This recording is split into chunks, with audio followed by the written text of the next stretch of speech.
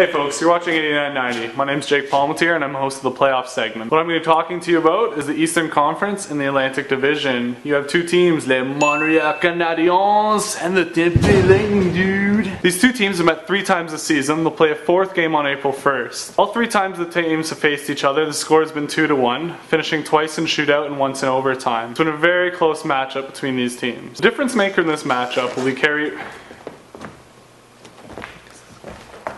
Sorry, I forgot my car keys.